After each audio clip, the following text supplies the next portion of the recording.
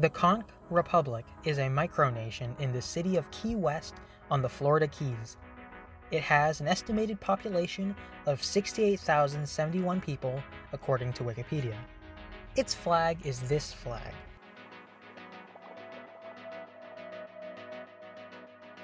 It's the nation's motto, "We seceded where others failed." Interestingly enough, the flag looks like many state flags because it is a seal on a bedsheet. Not that the flag is bad. The story begins April 18, 1982, when the United States Border Patrol established a roadblock on U.S. Highway 1. The only access point by land was closed, and people leaving the Keys into Florida were treated like foreigners entering the U.S. U.S. Border Patrol claimed the roadblock was to stop illegal immigrants from entering through the Florida Keys. They searched for drugs as well. Severing the Keys' only land connection, it caused traffic jams 17 miles long, which led people to cancel reservations. Soon, local hotels and attractions were empty. Key West community leaders went to file an injunction against the roadblock in Miami's federal court. However, the court ruled that the roadblock would continue. As Key West Mayor Dennis Wardlow left the courthouse, he was met by the press. When asked what would happen, he replied, "Tomorrow at noon, the Florida Keys will secede from the Union." The next noon, on April 23, 1982, Mayor Wardlow read a proclamation of secession, creating the Conch Republic. The name comes from their local demonym. Mayor Dennis Wardlow became Prime Minister Dennis Wardlow. Now, this is the smartest part of their secession. After the mock secession, war was declared against the U.S. He broke stale bread over a man in a U.S. Navy uniform, then after 1 minute of grueling war, surrendered and applied for $1 billion in foreign aid. What a Chad. This created publicity for the issues Key West faced with humor. The roadblock and station were soon removed. The whole debacle was a huge win for the fledgling republic as the national media frenzy spurred tourism interest.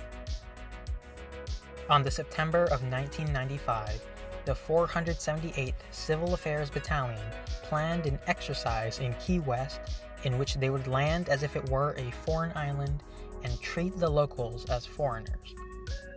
However, they forgot to inform local officials about the plan.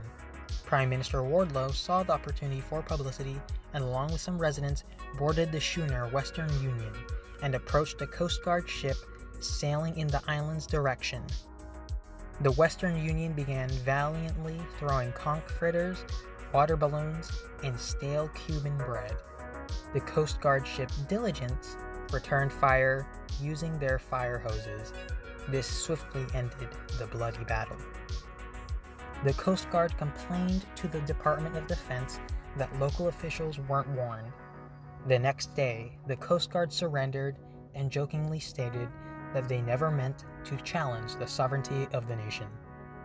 Due to a federal budget stalemate in 2005, the Everglades Park and the Dry Tortugas Park were closed. This annoyed locals as they were losing money in prime tourism season. So the Conch Republic organized an invasion of the Dry Tortugas Island. 3 antique planes and 3 seaplanes that normally carried tourists bombed Fort Jefferson with stale Cuban bread. Conch Republic troops were to then deliver $1,600 to run the park for a day.